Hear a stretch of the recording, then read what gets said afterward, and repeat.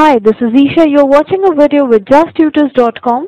In today's video, we'll be learning about the properties of whole number, where we'll be working with associative property and distributive property under addition and multiplication. Let's work with these true and false questions for the warm questions. 1 is the smallest whole number. The statement is false because 0 is the smallest whole number. All natural numbers are whole numbers. The statement is true because whole number starts from 0, then 1, 2, 3, so it covers all the whole numbers. 599 is a successor of 600. The statement is false because it's not a successor, it's a predecessor. Whole number 12 lies between 10 and 11. The statement is false because if you think of a number line, 12 lies between 11 and 13. Let's work with the associative property of addition and multiplication.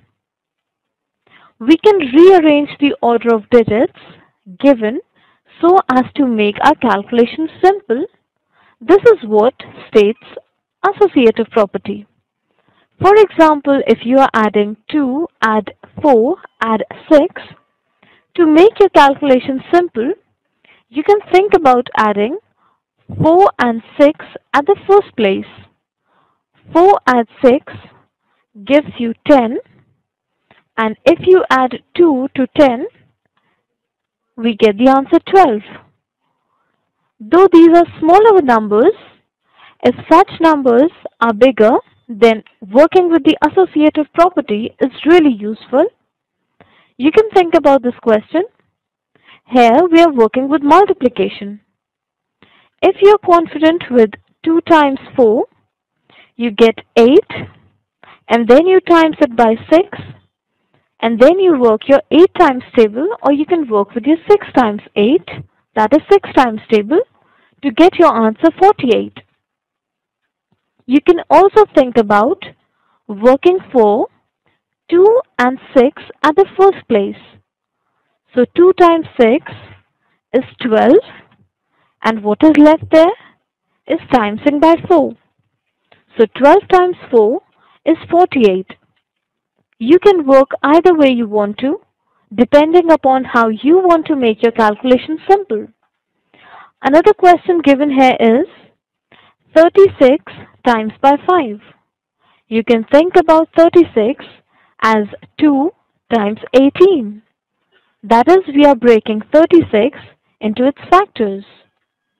Now, because it's 2 times 18 times 5, so I think working with 2 times 5 is a simple task because it makes it a 10.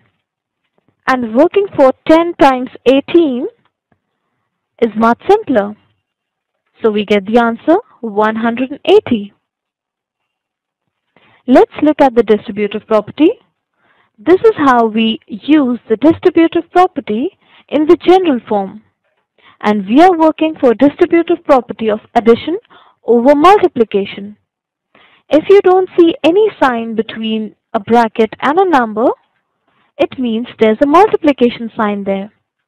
So it's basically A times by B plus C, and as you open the bracket, you get A times B and A times C, because here we have plus in between. Here are 2 examples for you.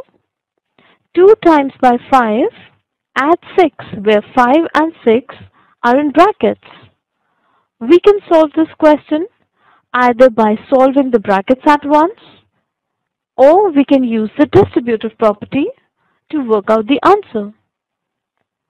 Here are 2 more questions for you, which you can try. I'm trying 7 times 9 at 0. So 7 times 9 at the first place, then a plus sign in between, and then 7 times by 0. 9 times 7 is 63, and then add a 0. So the answer to this question is 63. Similarly, you can look at the next question. some more practice questions for you to try on associative and distributive identity. Thank you for watching this video. For more, please visit justtutors.com. Thank you.